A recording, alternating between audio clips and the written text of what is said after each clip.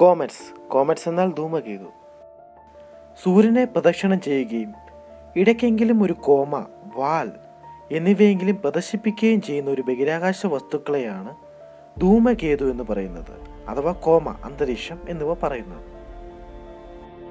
സൂര്യപ്രകാശവും സൗരവാതകങ്ങളും പതിക്കുന്നത് കൊണ്ട് അവയിലെ ഖരരൂപത്തിലുള്ള ജലം, കാർബൺ ഡൈ ഓക്സൈഡ്, മീഥെയ്ൻ മുതലായവ ബാഷ്പീകരിക്കുന്നത് മൂലം രൂപപ്പെടുന്നതാണ് കോമറ്റ്സ്.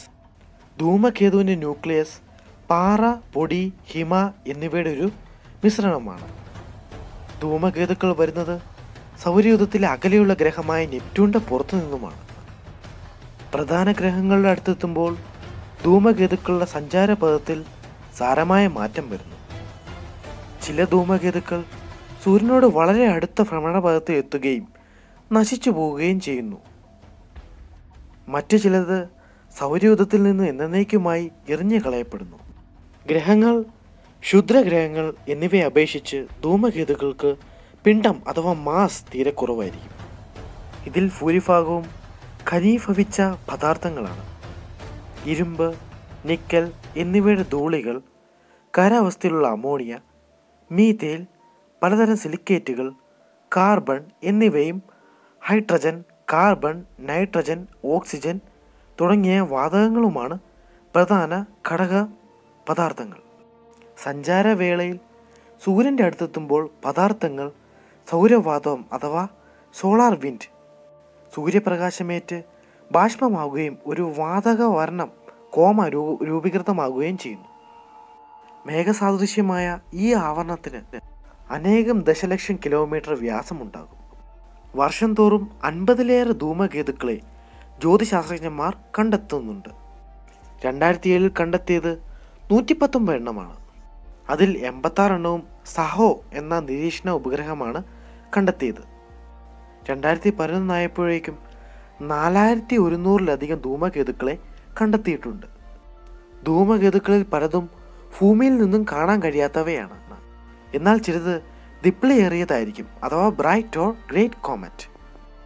സാധാരണയായി രാവിലെയും വൈകുന്നേരവുമാണ് ധൂമകേതുക്കളെ കാണാൻ സാധിക്കുന്നത്. എങ്കിലും അപൂർവമായി പകൽ സമയത്തും ധൂമകേതുക്കളെ കാണാൻ കഴിയും. നീണ്ട മുടിയുള്ള നക്ഷത്രം എന്നർത്ഥമുള്ള ആസ്കർ കോമറ്റ്സ് എന്ന ഗ്രീക്ക് പദത്തിൽ നിന്നും ലാറ്റിൻ പദമായ കോമെറ്റ്സ് എന്ന പദമുണ്ടായി. അത് പഴയ ഇംഗ്ലീഷിൽ കോമറ്റ എന്നും പിന്നീട് കോമറ്റ് എന്നും പരിണമിച്ചു. മലയാളത്തിൽ ഇതിന് വാൽനക്ഷത്രം എന്നാണ് മുമ്പ് വിളിച്ചിരുന്നത്. എന്നാൽ ഇതൊരു നക്ഷത്രമല്ലാത്തതിനാൽ ഇപ്പോൾ ധൂമകേതു എന്നാണ് അറിയപ്പെടുന്നത്. ഓരോ ധൂമകേതുവിൻ്റെയും പ്രദക്ഷിണകാലം വ്യത്യസ്തമാണ്. 3.25 വർഷം മുതൽ 1 കോടി വർഷം വരെ പ്രദക്ഷിണകാലമുള്ള ധൂമകേതുക്കളുണ്ട്. ഒരിക്കൽ പ്രത്യക്ഷപ്പെട്ട് എന്നേക്കുമായി പോയി മറയുന്നവയുമുണ്ട്.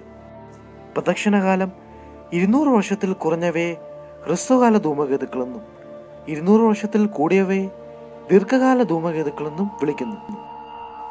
20 വർഷത്തിൽ കുറഞ്ഞവയെ വ്യാഴ കുടുംബമെന്നും 20ഉം 200ഉം വർഷത്തിനിടയിലുള്ളവയെ ഹാലി കുടുംബമെന്നും വിളിക്കുന്നു. സൂര്യനിൽ നിന്നും 30 മുതൽ 50 വരെ ആസ്ട്രോണമിക്കൽ യൂണിറ്റ് അകലെയുള്ള കെപ്ലർ ബെൽറ്റിൽ നിന്നുമാണ് ഹ്രസ്വകാല ധൂമകേതുക്കൾ എത്തുന്നത്.